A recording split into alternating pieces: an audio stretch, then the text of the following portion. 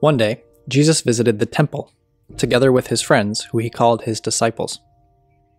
The temple was a place where people could go to meet with God, similar to the churches that we have today. In the temple, there was a pot where people could put donations. For a while, Jesus watched the people who were putting money inside.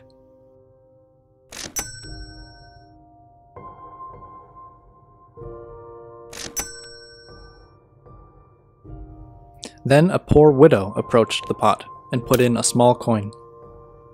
When Jesus saw this, he said to his disciples, "Look at this widow. You know how poor widows are.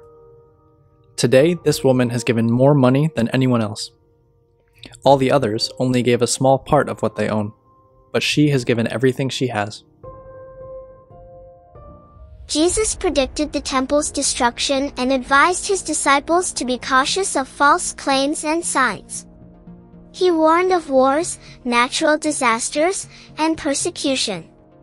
He instructed them to stay faithful, recognize the signs of the times, and be prepared for the coming of the Son of Man. Jesus emphasized vigilance and prayer to withstand the coming trials.